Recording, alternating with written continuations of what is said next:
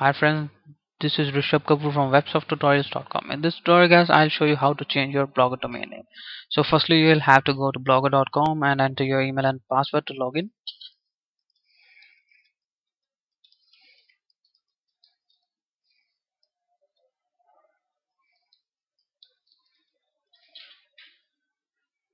After signing in, you will see a new type of blogger, a new layout in 2012. So firstly, I'll show you the domain which I want to change. So firstly, I will click on view blog. So I'll show you. This is my domain, websoftquest.blogspot.net. I want to change it, so I will click on this button.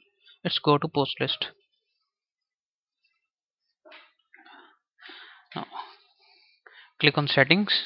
You will see many options, but click on settings and go to basic settings. Now you will see publishing blog address. Click on edit button. So now you will see this is the domain of my blog, websoftquest.com. If you can type any name which you want to make your domain name of blogger. So type that name and click of save button. If it will return any error, the subdomain is not available, so that means that blogger domain is not available. You have to type a different one. So after clicking save, if it is changed, that means your blogger domain name has been changed. So I'm not going to change it, so I will press cancel. So thanks for watching this video guys, and don't forget to subscribe my channel.